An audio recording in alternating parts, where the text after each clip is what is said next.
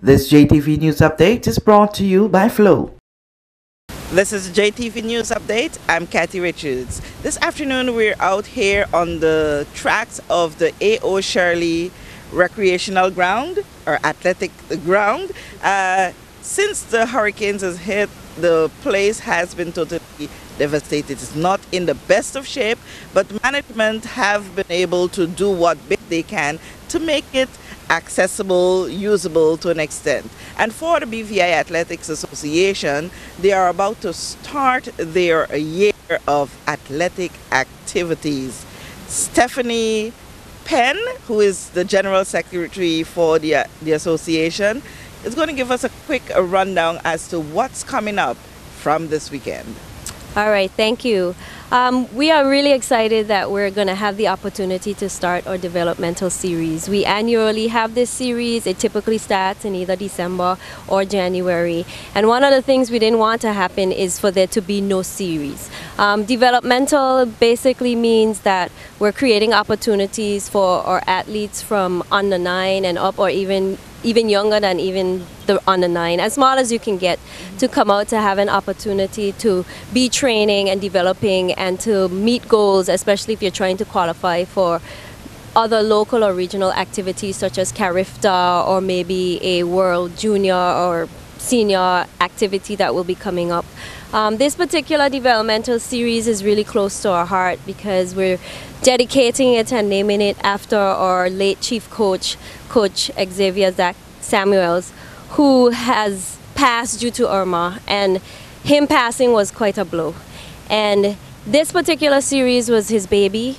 Year after year, he would be the one to ensure that the schedule was done, and he would be the one to ensure that on whatever day was scheduled for, that things would be put in place. And now he's not here. But by all means, we're going to ensure that the series happens, as well as our entire calendar for the 2018 year, because at the end of the day, athletics must go on. And we have too many budding athletes that have a bright future in this particular sport, and we want to ensure they have all the opportunity they can get to be able to be the best that they can be. So we're very, very excited that we're having our first developmental meet this coming Saturday, the 13th of January. The meet is open to anyone that wants to compete, and it's scheduled to kick off at 10. We're going to have registration from 9, but we want to start our first event at 10.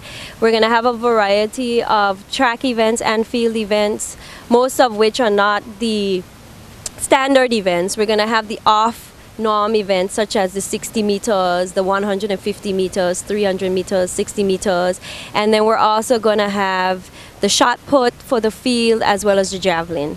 Registration information should be available on the airways at least by tomorrow or so, but anybody can contact me at 496-7155 for more information if they want to participate.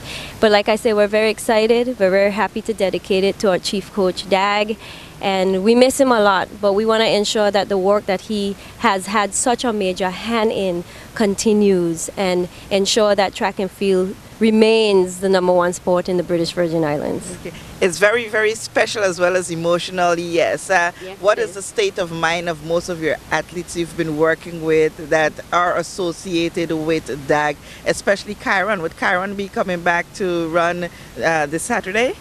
Well, I know Kyron is on island. I'm not sure whether he'll compete this Saturday. It's going to depend on where he is in his training schedule and whether that's something his coach would want him to do. So I can't confirm whether he'd be competing, but he is on island. Outside of that, I guess emotionally, it's tough for a lot of persons, and I think the drive right now for a lot of individuals is that Coach put in a lot of work, and we're not going to disappoint him. We're going to keep pushing, and we're going to make sure that the season goes on. And I think that's the same for athletes as well as other coaches and colleagues, that we're going to make this thing happen, and we're really excited. As you mentioned, Kyron McMaster, let me take the opportunity to congratulate both him and Chantel Malone in being ranked in the top 10 in the world for their individual events. Just a few days ago, Kyron was listed as #2 in the world for the 400-meter hurdles, and Chantel is listed as #10 in the world for the long jump for the women. So we're really excited about that and want to really congratulate both of them for those accomplishments coming out of 2017. So what's further than the 13th? Beyond the 13th, we're looking at pretty much having meets just about every other Saturday. So on the 27th of January, followed by I think it's the 10th of March, 17th of March, and I'm pulling these off of my head here. And then the end of March, we have developmental meets happening, and the developmental series is going to run all the way into April. We have some championships that will come up later on between April and June. We'll have our National Youth Championship, and we'll also have our National Junior and Senior Championships. So those are part of what's going to happen locally. On top of that will be whatever happens internationally for our athletes.